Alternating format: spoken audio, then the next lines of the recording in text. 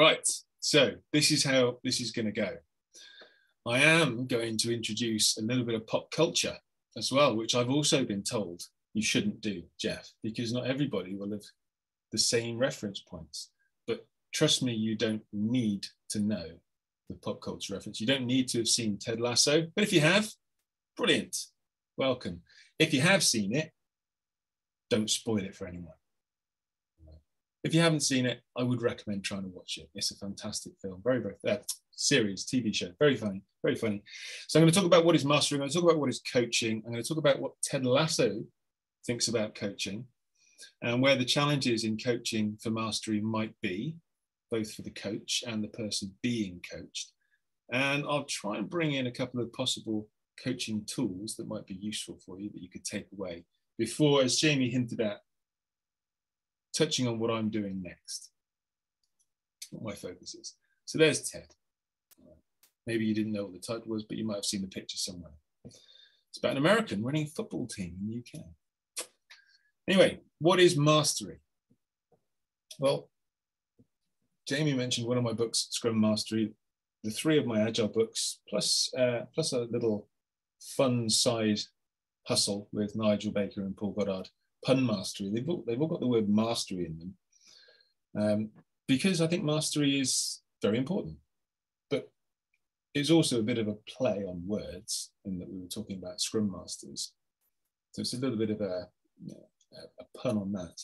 But mastery is actually a topic that was attempted, at least, to be brought into the learning objectives of the agile training industry as well. So it came from a guy called Benjamin Bloom back in the 1960s. So even if you haven't heard of him and you haven't heard of the concept of mastery within education, you will have somehow, even indirectly, been exposed to what he talks about with regards to mastery through his learning taxonomy, because I know the Scrum Alliance and Scrum.org use Bloom's taxonomy in their learning objectives design. So this isn't to do with learning objectives as such, but he was looking at students in schools and how, despite having the same lessons and the same teachers and very, very the same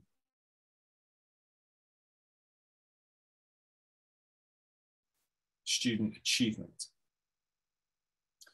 and trying to work out why that was and how some teachers can teach very, very differently and have different results and so on. He thought there were a few common factors that affected the ability for students to achieve what he called mastery. So his definition of mastery is on the screen here, and be interested in what you think of it, really, because it's not about what we call rote learning. It's not about learning the right answer and the right way to achieve the right answer. What Bloom was defining as mastery was the ability to take a skill, take a concept, and in unfamiliar circumstances, apply that concept or that skill. So learning some theory, perhaps learning a rule, learning a formula, but then being able to apply it in different contexts. That's how he defined mastery. And that, I think, given the unpredictable nature of the world that most of us are working in, the complex environment, it's rare that we're faced with situations where we can predict and follow predictable actions to achieve predictable outcomes. So what Bloom recommended is that students were to be given time, but also lots of contextual information when they're learning. They were, rather than being told to just read and remember or listen and remember, they were told to try and work on their own, to try and solve real life problems, think about the application of the theory to the subject, reflect on it. And for teachers to try and effectively step back from jumping in and helping. So letting people learn through mistakes, if you like, learn from experience rather than being rescued very, very quickly. And again, I mentioned it already, but it's important to know that it takes time to achieve this. It's not just a case of going to a class or even a series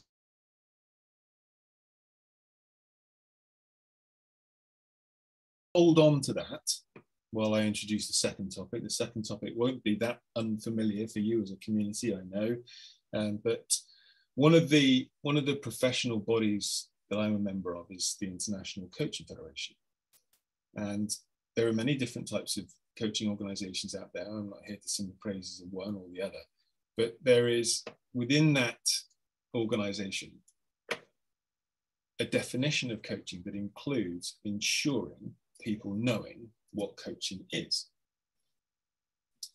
So the ICF defined coaching as partnering, which I think is an interesting first word to choose, with clients in a thought-provoking and creative process that inspires them, not teaches them, not tells them, inspires them to maximize their personal and professional potential.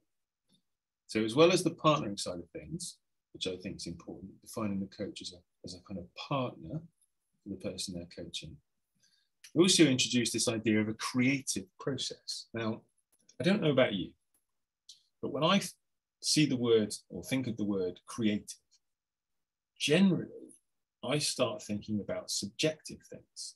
I start thinking about art. I start thinking about music. I start thinking about animation, things like that. I don't think of straightforward. I don't think of simplistic things. I don't think of rituals. I think of very creative, artistic work. And I think that's quite important. I think the fact that the ICF includes both personal and professional potential is important, because I don't think it's actually possible to split work life from home life. Even before we were, most of us, working from home all the time or living from work.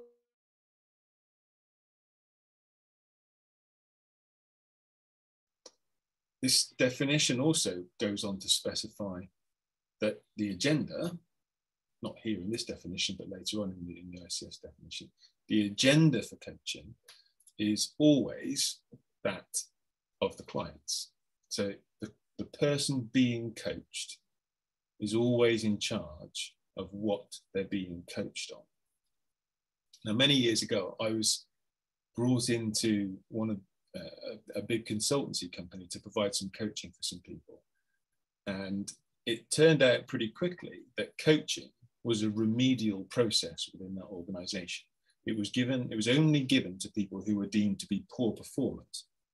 And it was a manager's almost last resort to try and get this person to increase their performance through coaching. So the agenda was the managers, not the clients. And I refused to take that coaching engagement. That wasn't an ICF definition of coaching. It's not about offering advice, according to the ICF. Coaching isn't about solving people's problems. That's not a bad thing necessarily, but that would be more in the realm of mentoring or perhaps teaching or management. From the world of professional coaching, it's much more of a process of, you've probably heard this phrase, holding a mirror up so that people can see what they can't see from their current perspective. Right? And I'm always told to remember that some things look bigger in a mirror. Right, so here goes. Trying to explain something without giving too much away. So, Ted Lasso, TV series about an American football coach, so he's both American and an American football coach, who gets hired by an English football, or what he would call soccer team in England. And pretty quickly, he admits quite openly that he doesn't know the rules of the game. He doesn't even know how football or soccer works, but he takes the job anyway. Now, first of all, I think that is, you could call it brave, you could call it stupid, but at least it's interesting. You take a job in a sport where you don't even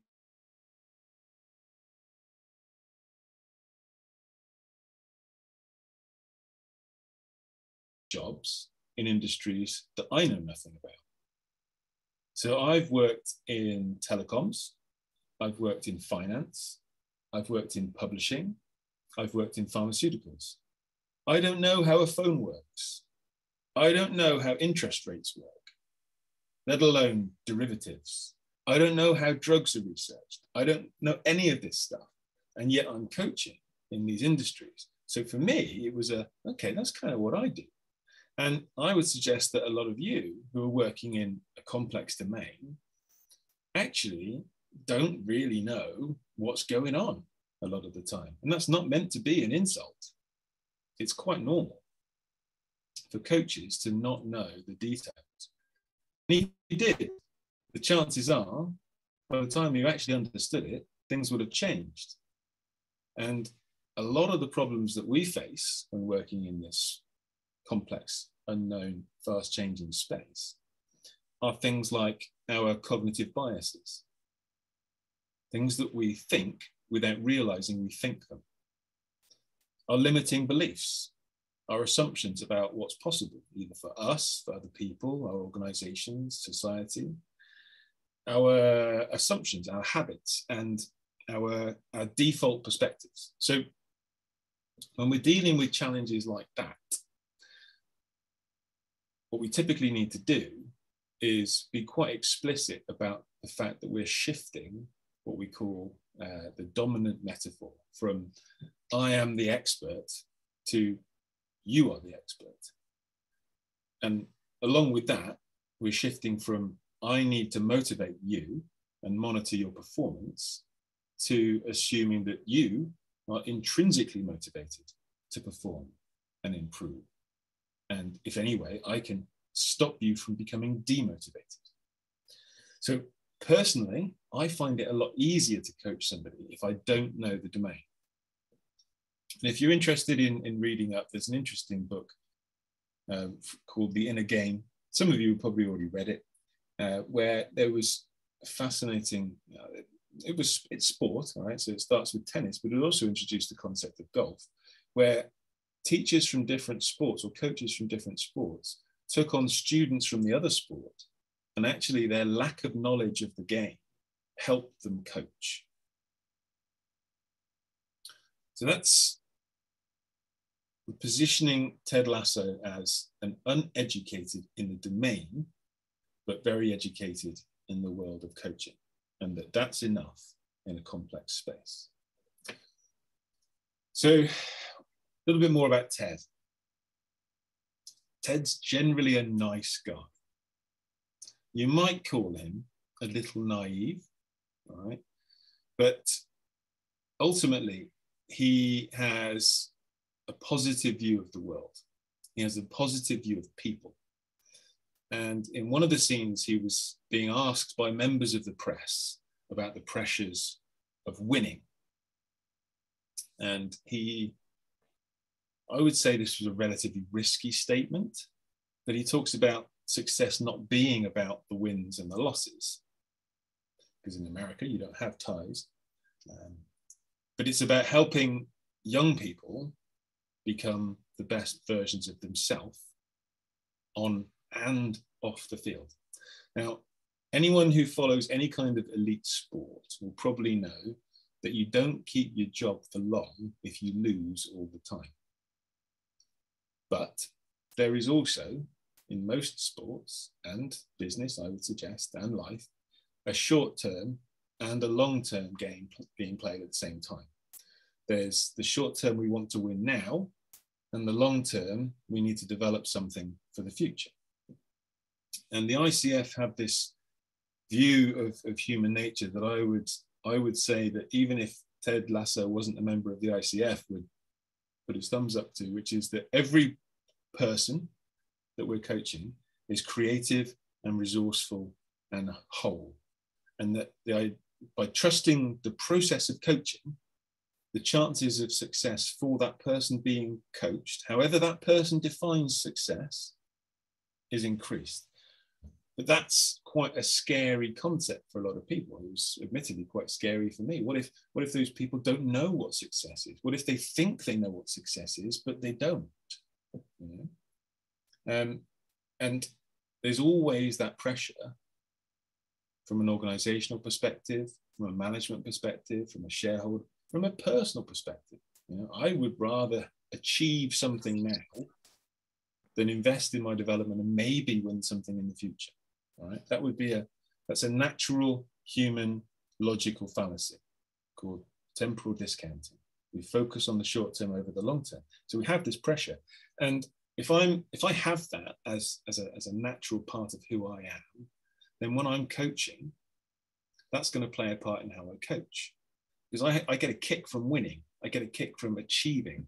I get a kick from helping. I get a kick from solving problems. So there'll always be a temptation on me as a coach to go for that quick fix, to achieve something tangible now.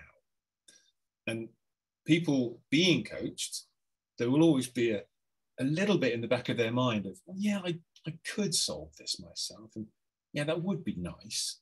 But, you know, if you've got something that would definitely work, you know, if it's tested and reliable, and if you've got some advice, don't make me reinvent the wheel. Just tell me. I'll get there quicker. So we'll always have those short-term temptations. But in a complex space, again, it's not about the here and now as much as it is resilience for an ongoing, ever-changing future. I do, when I'm speaking to people that I coach, and anybody else who makes the mistake of asking me what I do for a living, I will often try and explain by defining what coaching isn't as much as what coaching is. So not being about management. Equally, it's also not therapy. All right. So Ted loves meeting people's mums because that's why you're all messed up. And, you know, put therapy on one hand, maybe that's also useful, but coaching isn't therapy. Therapy focuses on the past, whereas coaching focuses on the future. Therapy assumes people are broken and need fixing. Coaching assumes people are whole and creative and resourceful and can solve their own problems. Okay, that's not saying that you should have one or the other, or one is better. I would argue that most of the people that I coach could probably do with a bit of therapy as well. All right. As well. In my experience, a combination of all three is pretty powerful, but I think it really is important to define that coaching isn't mentoring and it's not therapy. Now, this is where I take my biggest risk. All right. So I'm changing sports again. I've mentioned tennis, I've mentioned golf, I've mentioned American football, I've mentioned real football, soccer. Most of those sports you're probably at least familiar with in passing, but I'm going to mention a more niche sport now, which is cricket. Now, some of you will be familiar with cricket, but I'm pretty sure not all of you will be. And I'm not going to explain the rules of the game because that's not important. All right. But my middle child plays cricket, has done for a number of years. And just because parents are a cheap resource, when he was playing for a local team, I was often corralled in to help. I was corralled in to be an umpire, referee type person, to help coach the children and provide effectively free childcare for a couple of hours on the weekend. And as an incentive for enticing me in, the club offered to pay for me to get qualified as a coach with the National Cricket Board.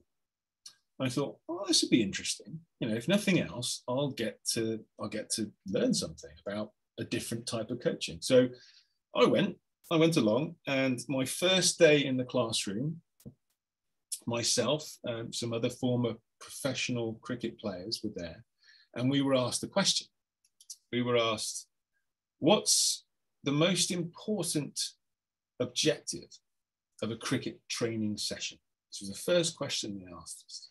And I thought, well, that's a nice, easy starter, because I know we go to training to get better. We go to practice so that we're better at what we want to do when it comes to a match.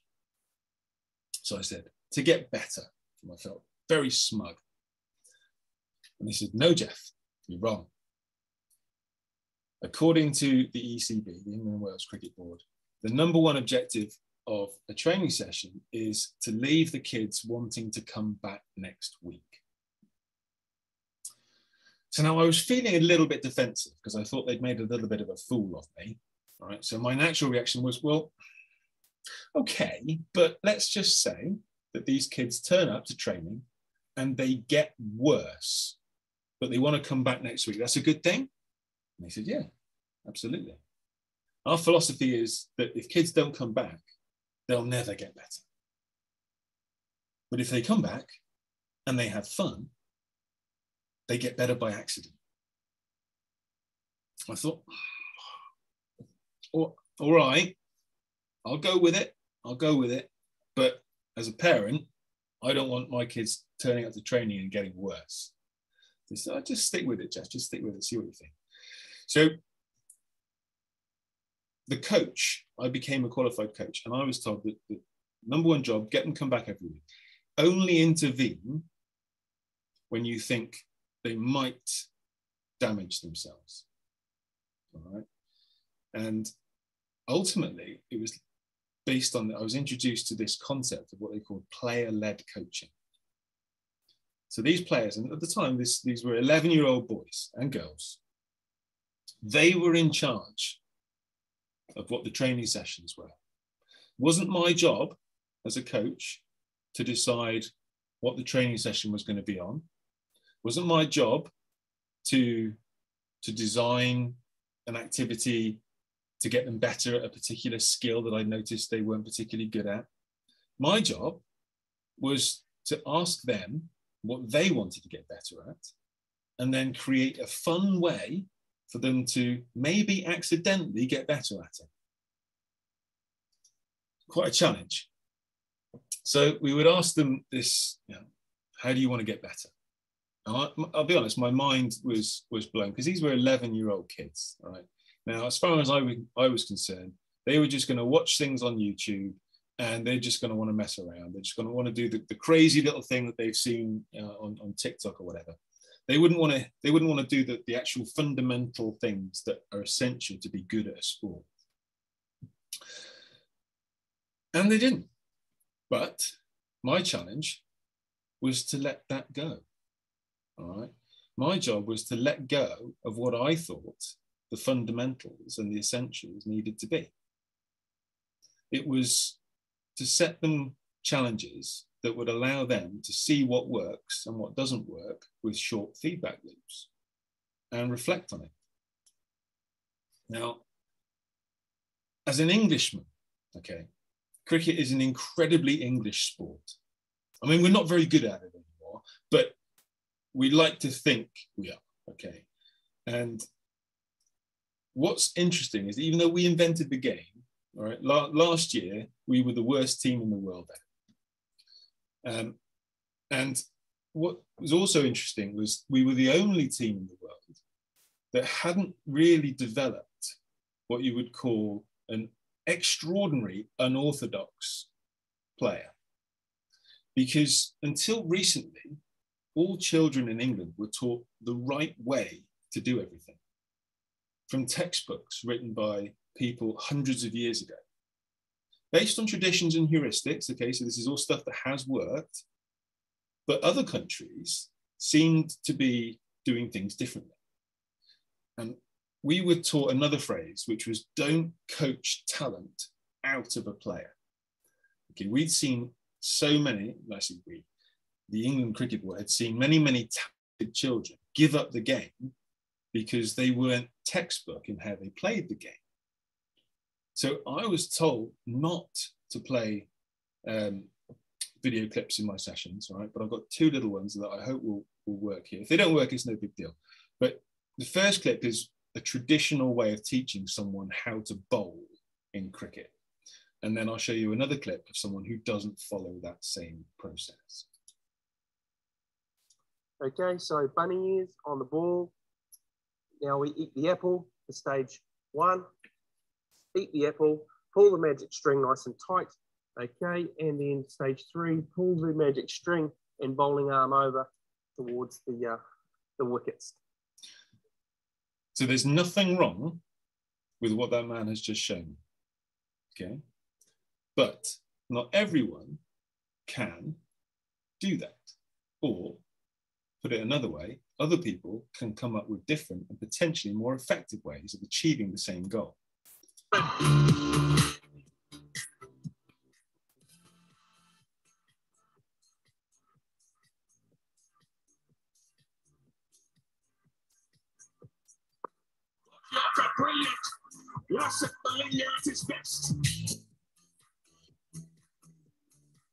New ball gotcha. Suhail Tanweer. What a start. What a start. Yes, it's got a peculiar action. Just because of that action, it keeps on picking away the wickets. There were a couple more in there. I won't bore you with them now. But you would notice one thing, that none of them were English. Okay. Though if those players had grown up in England, they would have been told that's not the right way to do it. And they would have probably ended up giving up the game. So this idea of letting people figure things out their own way, setting them a goal, and then letting them reflect on how their attempts are helping or not, allowing them the space to experiment with different ways and see what works and what doesn't, takes a lot of courage from the coach, from the parents, from the teams, from the teammates, the players themselves.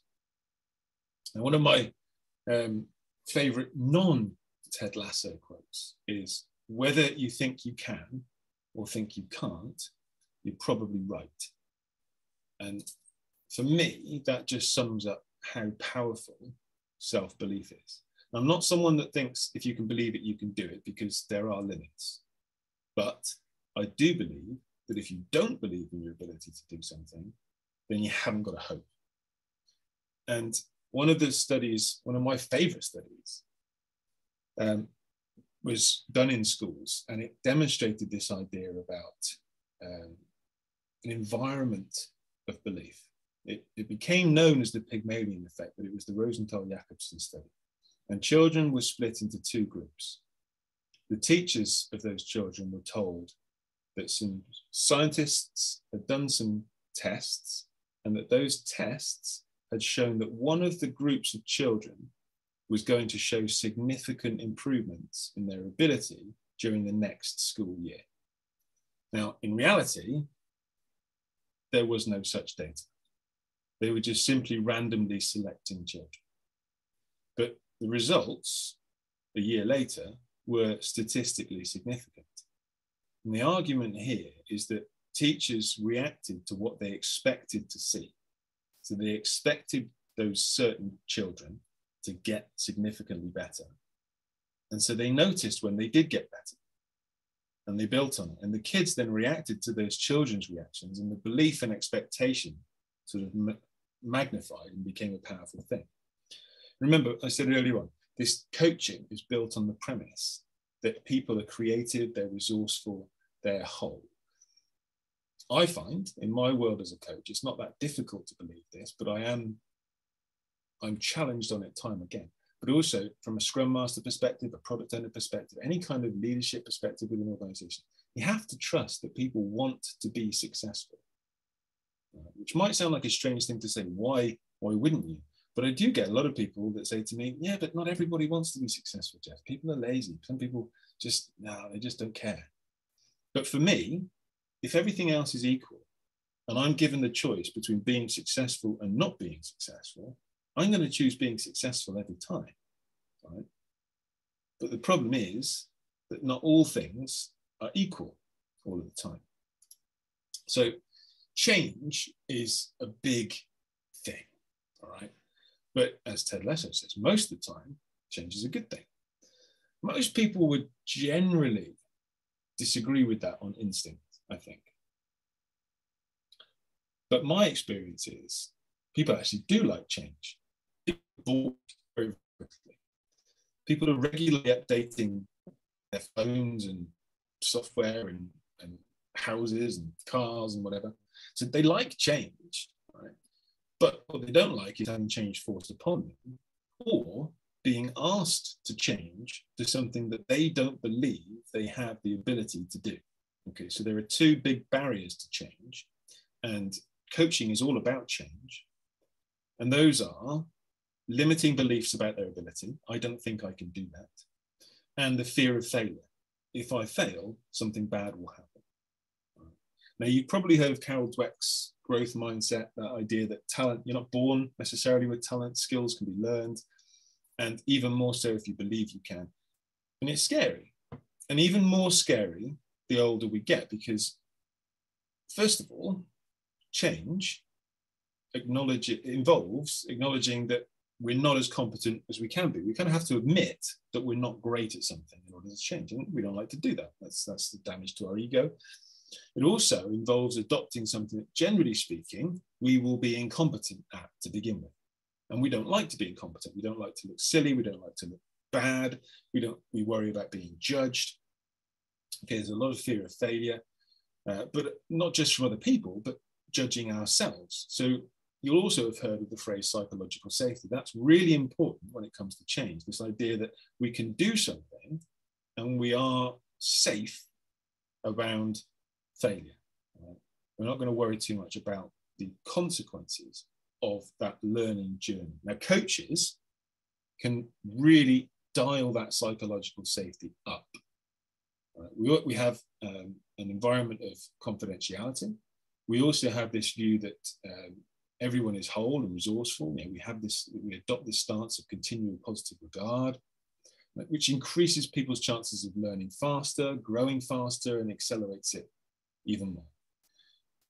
And life and business is about change. You know, no matter how much of a status quo bias we all have, and we all do have a status quo bias, right? It's happening. It doesn't mean we're open to it. We just need to make sure that people are in control and feel in control of the change that's going on, and feel that that change is achievable. And if it's not iteratively achievable, i.e. it will take time to get there, that we are supporters on that journey. So coaching can't be imposed on someone. Esther Derby said, don't go around inflicting your help on people. So even when a company comes to me and says, Geoff, we've got someone we would like you to coach, that person still gets to choose whether they want my coaching or not. It's not the company's choice. It's not my choice. It's their choice. They have to want something.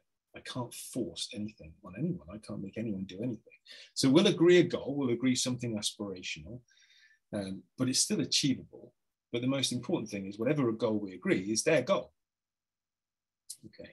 Now, I used to believe that if things are too comfortable, we're not growing. And I think I'm okay with that. I think I'm still okay with that view. You know, if we're comfortable, we're not growing. And not everyone wants to come to cricket or come to work to be the best. Okay, there are other things going on in their lives that mean now might not be the right time for them to even to strive to become the best that they can be, let alone be the best overall. It's other things going on.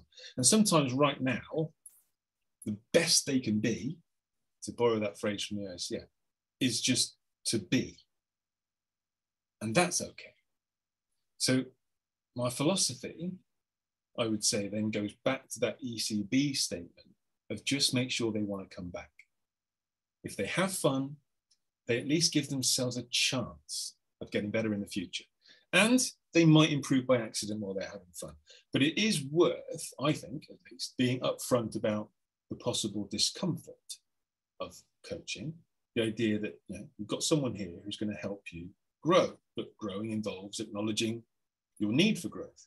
It involves stepping outside of your current status quo, trying new things that you're naturally going to be incompetent at to begin with, right? That conscious incompetence of something new, but also learning things about yourself during this coaching process, changing your mind about things, changing previously held beliefs, letting go of things, all right? That's for coaches as well as people who are being coached.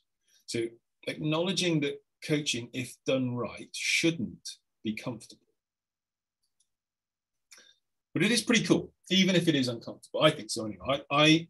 I feel incredibly fortunate to be invited in to people's worlds. Okay, when I'm coaching somebody, they are trusting me. They're trusting me with their hopes, their anxieties, their honest and sometimes politically incorrect views, and my confidentiality clauses help there. But just to be invited into that world, to be part of helping people become their true amazing selves and fulfill their potential, I think is a huge privilege. And it is a partnership. For a lot of people in the organizations that I work in, my coaching relationship with them is often the only place where they can be truly honest and vulnerable. I had a weird, I wouldn't say weird actually, it's not that abnormal, but a situation this morning with one of my coaching clients where he's had to sign an NDA about something significant that's going on at work. He can't even talk to his line manager about it, but he can talk to me about it. Okay, so I have no ulterior motive. I only have one goal, right? And that is to help that person get closer to their goals, not my goals, not necessarily their boss's goals, okay? Their goals. And for me, the only way that I can be successful about that is to develop my curiosity. So having a coach, I think, is a huge privilege as well. And you know, I have a coach. I have a coach supervisor as well. Someone who will listen to me with curiosity, with empathy, without judging me. I can talk to them about my screw ups, my insecurities, my worries, my anxieties, and my successes. Someone who I know has my best interests at heart. Okay, I'm paying them. They're not doing it for the goodness of their heart necessarily, but they want my success and no one else's in this relationship. They're not waiting to one up me and say, oh, you did that, I did something even more. They're not there to tell me where I went wrong or what I need to do. And quite often, the best thing my coach does for me is say nothing. One of my favorite quotes was from one of the master coaches, I would say, Nancy Klein, who said, how do I know for certain what I'm about to say is more important than what they're about to think? And I think great coaches really hang on to that and create that space for the people that they're coaching to think and be curious. And another phrase that I've adopted personally is, and I had to make it a ritual because it didn't come naturally to me. Turns out, like I said, in coaching, you find out a lot about yourself. Turns out that I'm more judgmental than I thought I would have been. Usually about situations than people, but generally speaking, I'll look at something and either that's a good thing or a bad thing that's just happened. When in reality, it's probably neither. So my ritual was to repeat to myself, anytime anything happened to me, was it's not good, it's not bad, it's just interesting. But a great coach doesn't judge situations. They're more interested in creating this environment, not just of psychological safety, but curiosity. Because without that, self-mastery hasn't got a chance. I can't honestly reflect on situations if I'm too busy judging. A lot of the people I coach, and it's kind of a sad thing in a way, but it's the reality, it's the truth, so it is what it is. But as well as being often the only person in an organization who they can speak to honestly, quite often I'm the only person they have that really believes in them. And without that person who believes in them, it's very difficult to believe in yourself. So my job isn't to be a yes, yes, yes, you're amazing hype man or yes man. Equally, I don't let the people that I'm coaching just wallow in self-pity. Part of my job will be to help them challenge their scripts of imposter syndrome or people pleasing or something like that, but to try and do that with real data, with real evidence, to try and create new evidence of a different interpretation. Okay. Yes. There's a dad joke for you.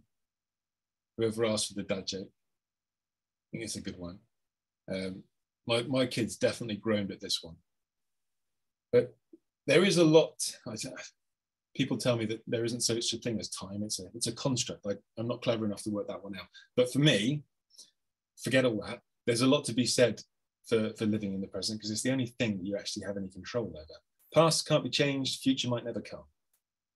Certainly the future we're imagining. So this idea of living in the moment is something that great coaches will do themselves, but also encourage the people they're coaching to experiment with, to practice with, in order to achieve mastery. If you spend too long sitting in the past, you ruminate, you either wallow in your successes or your failures, don't do anything about it. If you're thinking too much about the future, you're not doing anything. So having a future goal, powerful, brilliant. Learning from past experiences, brilliant. But either you're going to spend too long, if you spend too long in the past, you're either going to be paralyzed or you're going to be just wallowing. So coaching is a great way to what I would call centering yourself. And honestly, my job has many, many, many different aspects, from teaching to writing to speaking. But the coaching side of my job is by far and away the bit of my job that I enjoy the most. For me, that hour, I'm really there. Okay, I don't have to worry about my past mistakes or successes. I'm not planning my future. I'm not worrying about my to-do list. I have one goal, and that is to focus on that person that I'm coaching. And that's when I'm at my happiest. Okay, and that centering, I think, is a key to mastery. You can focus. I think I saw Cherie's avatar, and I told Cherie about Ted Lasso a while ago. And the way that I told her was this quote here. Ted's talking about happiness. He's talking about it's the hope that kills you. No, it's not the hope that kills you. It's the lack of hope that kills you. And the happiest animal on the planet is the goldfish, because they've got a 10-second memory. And it's not because, they forget their failures really quickly. Now, I was told once that if you worry about something, so Mark Twain said most of the worries in my life are about things that never happened, or something like that. If you worry about something, whether it happens or not, you've experienced the pain. So you might experience the pain twice. If you didn't worry about it, you might never experience the pain at all. So those goldfish, okay, they might experience the pain, but they're not going to experience it mentally multiple times. But equally, if they see something nice, they get that pleasant feeling multiple times. So from a coaching perspective, we're trying to coach people, trying to coach teams, trying to coach organizations to not take that failure or that feedback personally, okay? And not overplaying that time and time again. People, teams, organizations, they are not their outcomes. Okay? A bad outcome is not necessarily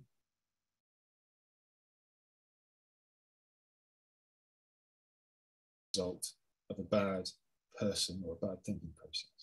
So detaching yourself from your actions, great coaching tool.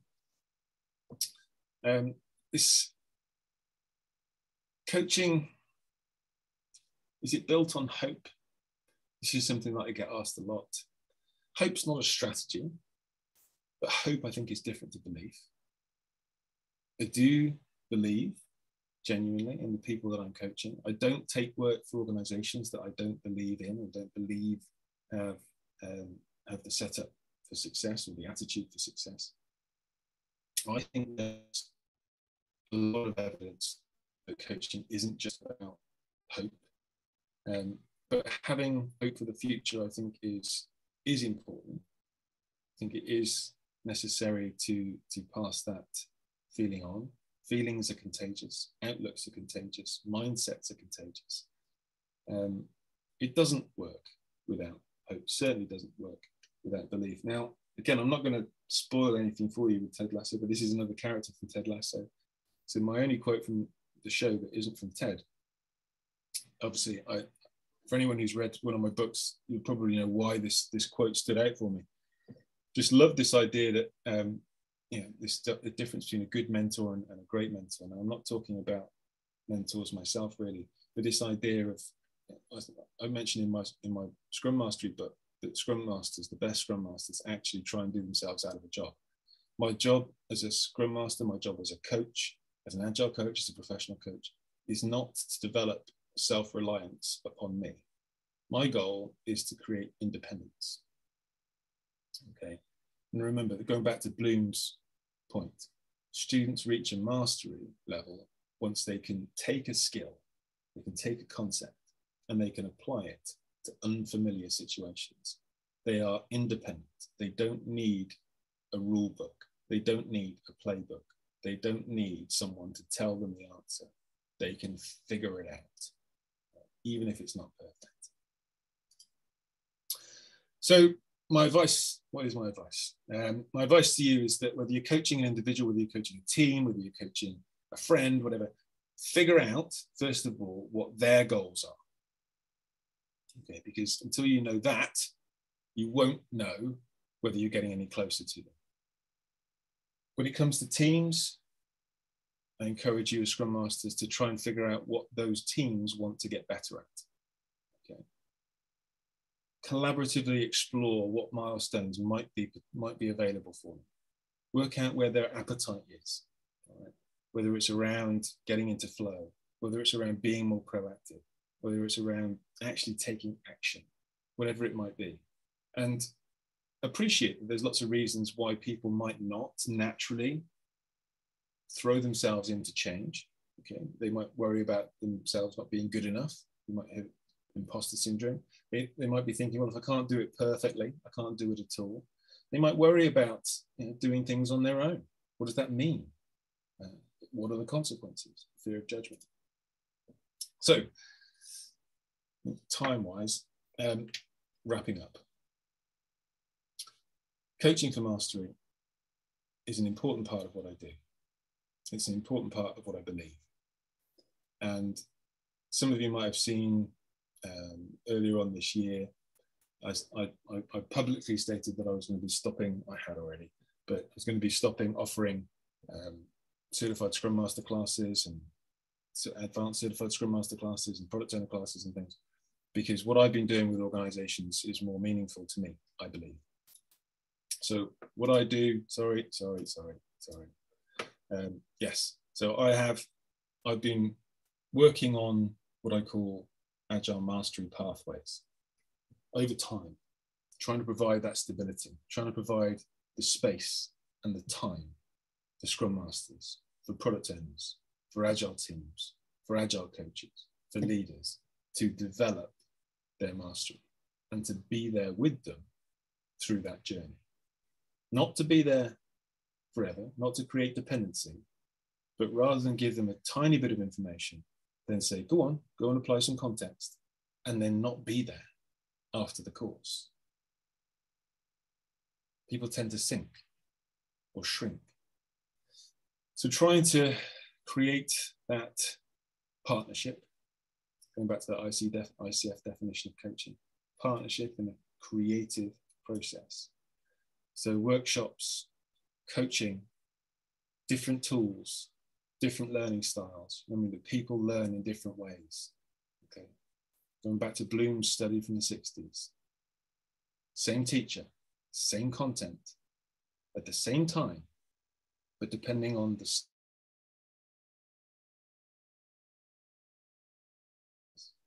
so videos, apps, books, different contents, different contexts. I'm not going to run through that too much, but just briefly in terms of my metrics, what I'm doing at the Agile Mastery Institute, people are still coming to me asking for what I've always done, and I'm telling them that I'm not doing that. I'm doing something instead which takes longer, which is ultimately more expensive, which requires more effort, which requires more coordination. So all of these downs, saying it's not a quick fix. It's going to take quite a bit of time. Right? We're going to have to coordinate things over a longer period of time, but the results are worth it. And with anything like that, it takes time to get the results to be like this. And they're coming in, which is good. So I'm happy to take any questions on that or anything around mastery, but I think that will do it.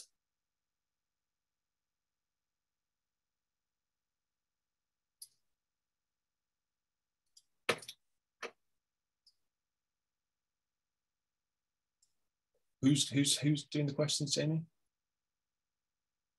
Okay. So we only had a few. We had one. Junlong asked, I'm not sure if that is still here or not, but in player-led coaching, when we were discussing about how a coach should be, let them learn from themselves. I agree with you about this, but in reality, like in Premier League, all of coaches have been players before, which means they have a deep knowledge, about soccer, for example. And some of them are fired because of losing games, which you mentioned. If following that,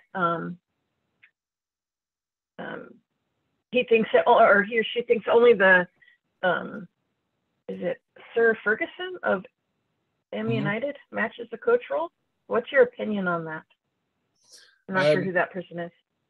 No, so he's the most successful football coach in English. Yeah, Geoff knows.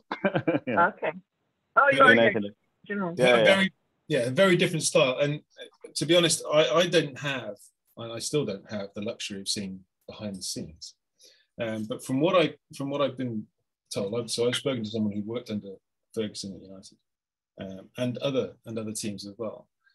The idea of having, yes, expert coaches who can help, guide, and teach. This idea of letting people figure things out and grow together is growing. And belief in the player's ability to self-reflect and grow, but also the willingness to reflect and grow is important. So I don't have the data to say whether or not other Premier League coaches are adopting a player-led coaching approach or not. They are. They They used to be players. Yeah, I googled there too. So at least I know, like the new coach for the United, Manchester United, he used to play for Dutch league, right? So yeah, most of. I don't think. I think the soccer field, it might be a exception to coaching role. Like to my knowledge, most of them are used to be football players, and after they got retired, they became a coach. So yeah. Thank you for that. There are a number of examples of successful coaches who haven't been successful players, and that's not just in football either. But there are also a number of successful players who don't make successful coaches. So I don't think there's necessarily a very strong correlation between success as a player and success as a coach. I could have chosen to talk about the Chicago Bulls and Phil Jackson. Yeah. Other sporting industry. I just wanted to get cricket out there and do a little bit of a sales pitch for cricket to the rest of the world. But yeah. But I got to the point. I agree with you. I just had this, concern, But anyway, yeah, I agree with you. Thank you, John. Anyway, thank you. And unless I missed them, I didn't see any other questions. Do you want to just, if anybody else has a question, feel free to just raise your hand. And it looks like Karen, go ahead. Hi there, Geoff. What a great time we've spent with you. I wanted to ask you, what questions do you typically ask, or what things do you do to get a gauge on if people want to come back? And what's the best way to understand what they want to work on next time? So whether people want to come back or not, I mean, so there's the actual numbers, right? So how many people actually stay, retention rates, churn, things like that. But I would like to know that before it got to that point. I'd like to know that people weren't happy before they actually left, whether that be a cricket team or whether that be my office. So I would be looking. I'd be looking at morale. I'd be looking at energy levels. I'd be looking at other indicators that suggest that they're happy. For me, lower productivity or lower quality are indicators of unhappiness. They're not indicators of poor performance. For me, they're indicators of things like overload or stress or demotivation. So I'd be looking for anything that said to me that these people might not be happy and might not be wanting to come back. A lot of people you won't know that they're thinking about it. They'll just be looking for jobs. They're going to be applying for jobs without you really knowing about it and so on. What was the second part of the question, Karen? What's the best way to tell what they want to work on next time? You just ask them, or you've. Yeah. So I mean, from a cricket perspective, it was literally at the start of the session, turning up, saying, "So, what would you like today's session to be on?" And the idea that I don't have any time to prep for that, and I just have to figure it out there and then. In the office world, these things you have a little bit more time for potentially. So I mean, a retrospective is a great chance, but I would typically couple that with, from a team perspective or an individual perspective, what are your goals? What do you believe your strengths are? Whether that be a wheel of milestones, or whether you're using my SQUAD acronym, or whether you have your wheel of life, or whatever it may be. Some things that those teams define, or that team defines as important to us. That's important to us. We want to be a great team, and this is how we define a great team. So this is what we want to work on. And I would genuinely just ask them. Okay, thank you so question. much. I'm glad I asked. I saw something in the chat about how do you get leaders to agree to change. You can substitute leaders for anyone, and genuinely, I know most people say yes, but leaders, but they're just human beings. I know they don't feel like it sometimes, but they are just human beings, and so they have the same insecurities that everybody else has. So it might be for different stakes, all right? And there may be other factors in there around status or what have you. But generally speaking, people will only change if they think that the positive outcome of that change significantly outweighs the cost of making that change. Now, everybody will interpret benefit and cost in different ways. And it will be personal to them, because it's not usually a financial thing. Okay, there is the benefit to me in terms of living in line with my values, career progression, the status that I get, whatever it is for me, the benefits. If I want to get fit, it's not just the fact that I can look at the scales in the morning and there's different numbers there. If I want to go running around with my 3-year-old, I can do it without getting out of breath. That's a benefit to me, right? But there's a cost to it as well. So what are the costs? Maybe there's a financial cost of joining a gym, but equally there's the opportunity cost of I can't just lie in to the last minute. Maybe I have to get up early and go for a run or get on a bike, or I have to change my eating habits or something like that. There are costs to it. And equally, from a leader's perspective, why should I change?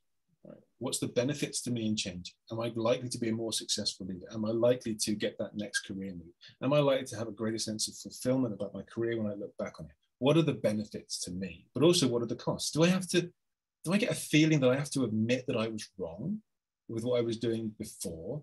Do I have to perhaps take somebody else's advice, but actually I'm the leader, I should be telling people? These insecurities could be coming through. So how can I, first of all, work out or help them work out whether or not it's something they want in a safe way, and associate and then start tackling the costs of doing that? And usually a lot of them are psychological. So in terms to do that, I need that trust. I need that safe relationship where they trust me, they can be vulnerable with me, know that I'm not holding it over them. And again, from an external perspective, that's a lot easier than trusting someone inside the organization, because the more senior you get, the fewer positions there are, the more competition there feels like amongst colleagues. So they don't want to share their vulnerabilities and their insecurities with their colleagues who might be competition for the next senior role. So having an external coach is often more palatable for them.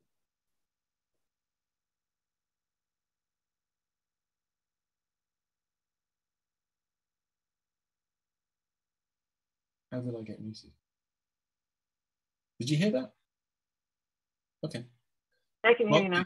Yeah. Mark Lee, how was that? All right.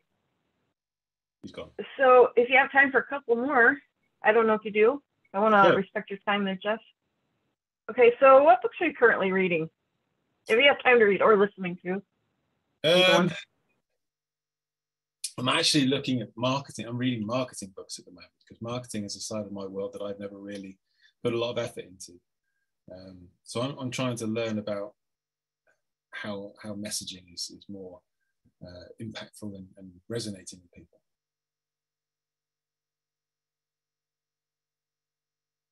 George. All right, and then. Where'd you go, George?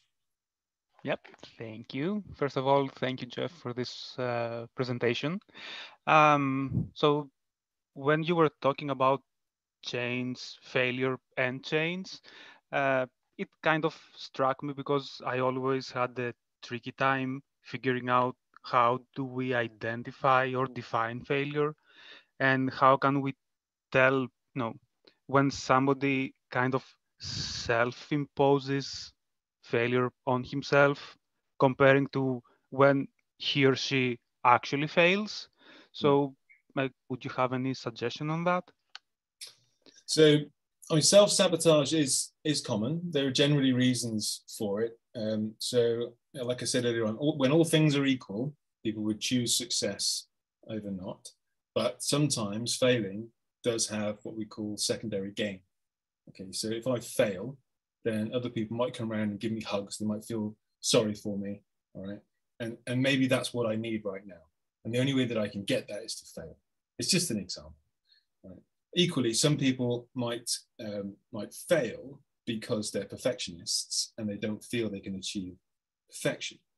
So they will actually wait, and they will actually they'll dial up their procrastination. They will delay until they know they can't succeed, so that the judgment that others have on them, and sometimes that they have on themselves, isn't that I failed, it's that I didn't have enough time to succeed. Right? And they will bring that upon themselves because they would rather have that judgment than I didn't succeed. So working with the thing there is all of that stuff is unconscious. People don't realize they're doing that. So having a coach can help them see that. This is where that mirror is. I can see those blind spots, and they can start experimenting with different behaviors that might lead to better results for them. Did that help? Yes. Thank you so much. Cool.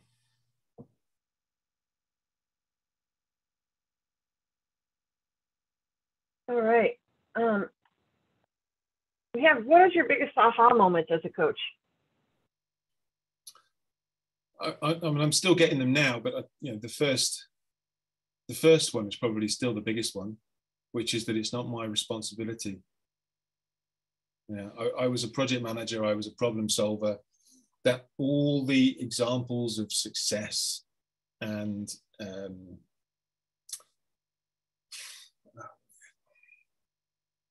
recognition, validation, were, I thought, thrown on people who solve problems, the firefighters, people who work things out.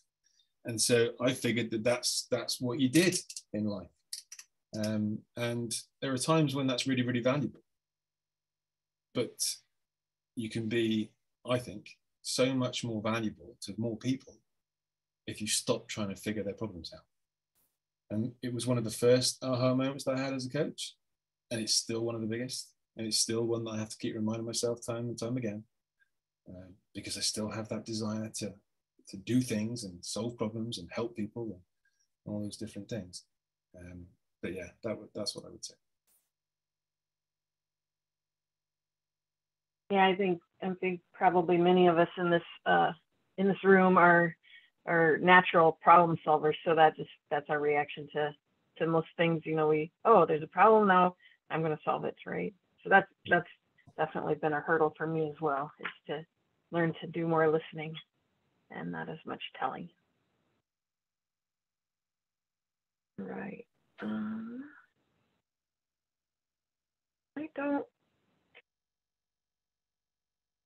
what will you say to a management team that says they have failed at Agile and they don't see how it will work now? Say to a management team that says they've failed at Agile. Well, there's a lot in that, and it might just be wording, but the idea that you can succeed or fail at Agile is an interesting concept. All right, and that would be one of the first things that I'd look to have a conversation about. Because what does failing at Agile actually mean? Because the goal for most people who are doing Scrum or any kind of version of Agile, the goal isn't to do Agile. It's not to succeed at Agile. It's to use those things to become successful as a business. So if there were reasons for trying it, and those reasons are still there, then I would be keen on talking about, is that worth looking at again? Are there different ways that we could do this? But when you mentioned in my introduction today, talking about organic agility. So for me, the agility there is with a small a. You don't have to subscribe to the Agile Manifesto, right, to have agility. So looking at, well, what is it that we need for our context as an organization? Right? What does our context demand of us to be successful? And are our behaviors, are our values, are the things that we recognize and reward and encourage and incentivize, the stories that we tell, are they coherent with the kind of behaviors and mindsets that we need for our context? And if they're not, can we slowly change them? Can we start telling different stories? Can we start encouraging, rewarding, recognizing, valuing, appreciating different things, different stories? And that's not necessarily about being agile, but if there is some agility in there that will help with that, brilliant. So I'd look at that kind of conversation, and I'd also look at giving people the opportunity, creating the opportunity for people to change their minds without feeling like they have to admit that they were wrong. Okay, I wouldn't want to convince them of anything, because then they have to agree that I'm right and they're wrong. I want to find out what they want to achieve. And then I would be agnostic in how they go about doing